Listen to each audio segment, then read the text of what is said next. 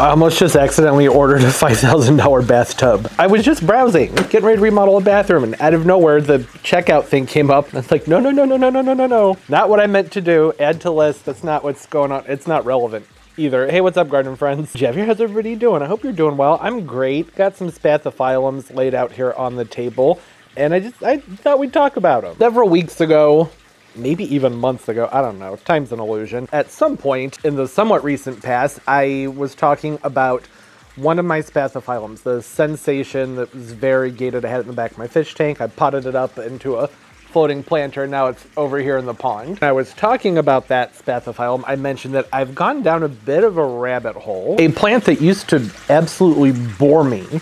I never found them interesting. Now I want all of them. Because there's new types now. There are more varieties. There's some things to choose from. I had always just associated your plain old Spathiphyllum peace lily with funerals, really. That's the only time I ever saw them. The only ones I ever had were ones that were from funerals, which isn't the best association to have, but I've moved on from that.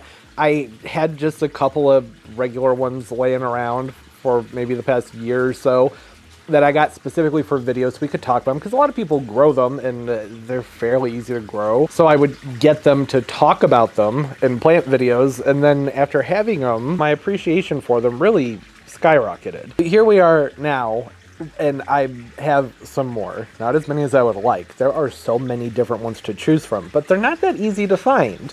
There are some that are becoming more easy, but the ones that I would really like, I don't see them for sale anywhere. I had mentioned in that video, backing up to what I was saying with the Sensation peace lily, that when I get more, I would talk about some of the varieties that I really like.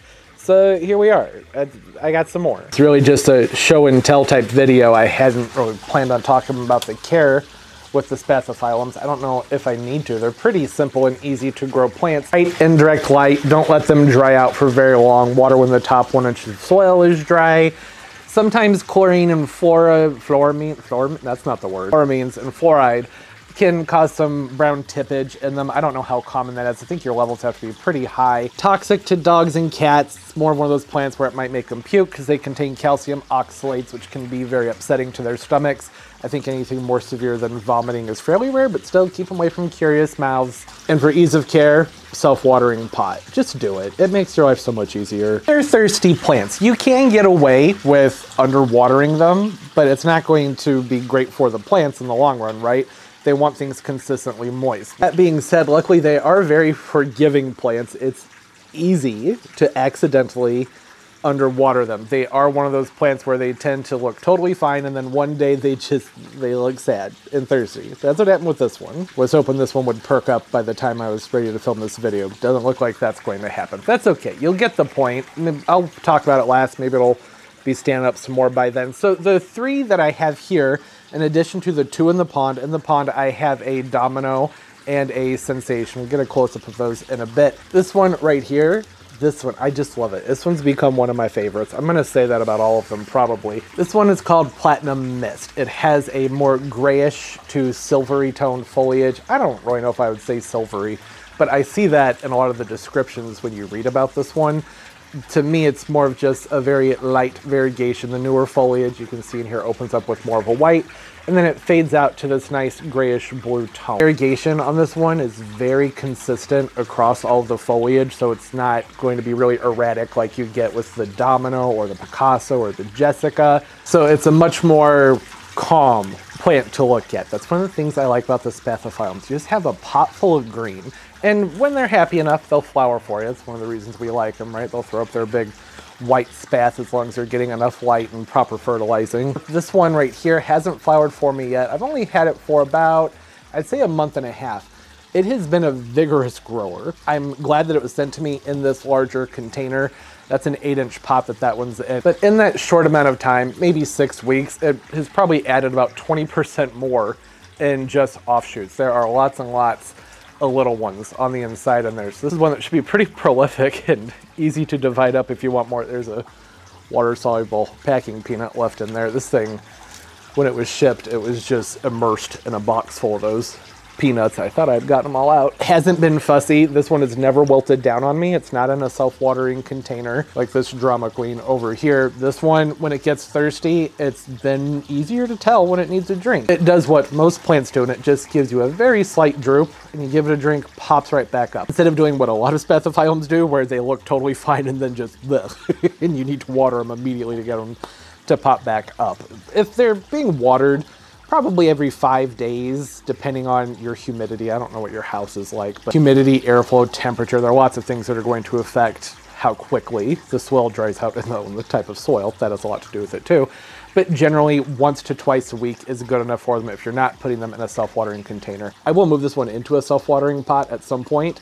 I need to get on top of ordering one. I don't have any that are quite large enough for this one. Like I said, it just makes life so much easier. You go from needing to water them once a week to maybe once a month. That's been the case with this one over here. This showed up as a teeny tiny little plant. I think these 4 right here were the originals that this one had on it when it showed up. This is a Spathiphyllum Picasso.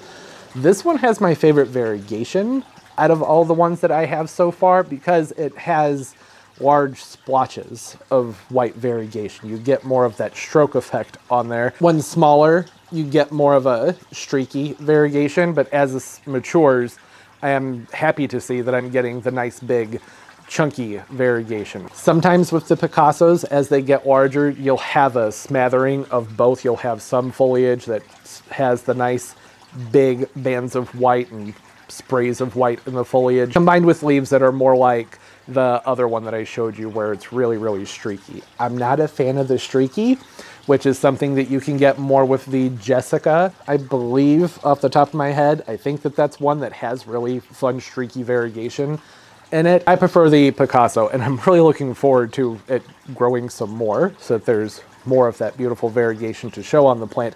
You can see there's various tones of white that fade out into a gray with the green. Instead of having that more monotone, just green and white streakage that you have in the more immature foliage. Got 2 leaves on there now that have that nice variegation. Looks like it's about to open up another one. That's another reason it took a while to film this video, because I wanted to be able to show off the variegation on this one before talking about it, so y'all could get an example of what that looks like. This is in a self-watering container. It's been low fuss, very easy to care for. Haven't done anything special for it other than making sure that there is water in the self-watering container, and it's easily doubled in size in the last month. I've also made sure that the water I put in there has a tiny bit of diluted fertilizer because it was just sent as basically a plug to make sure it was getting all the nutrients and nurturing it needed to start to root out, so that the effect of being in a self-watering container even had a point, right? Plants need some rootage on them for the self-watering container to do much. It needs to be able to reach the moisture zone in that potting soil. And that somewhat depends on what type of self-watering container you're using. This is just the kind with one little wicking cord in it. It's not immersed in anything, so that was why I wanted to get it rooted out. Okay, I guess now we'll move on to the thirsty little drama queen over here. This right here is Spathiphyllum Silver Streak. Isn't it beautiful? Typically the foliage is up like this. I don't mind it drooping down for the sake of the video though, because it makes it a lot easier to show you the top of the leaves. The streak has a lighter green leaf on it compared to just your regular Spathiphyllum, and a beautiful silver streak that runs down the middle of the leaf.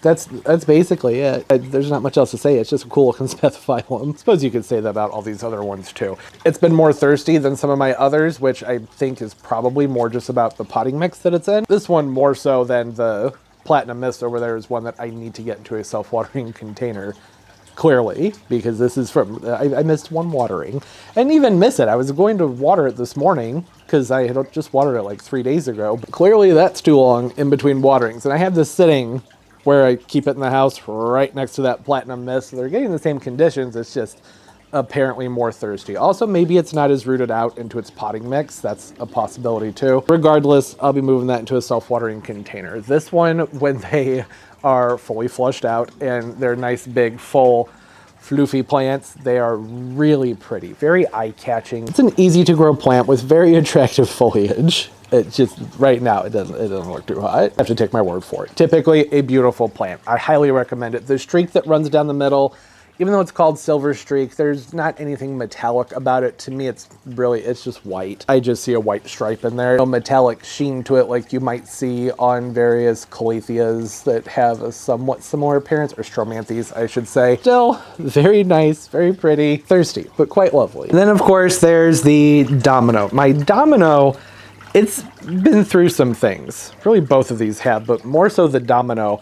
At some point, I don't know, a couple weeks ago, the water level dropped fairly low in here, which that's fine. I let that happen. I water plants, the water level goes down, I fill it back up. When that happened at one occasion, this got jammed underneath a basket over here, and then the pump was blasting on it, and I didn't notice it. And I refilled the pond, and this was pinned down underneath there, so it was submerged, and it was underwater for a day or so, but that caused a lot of dieback on it. It was much more full than this.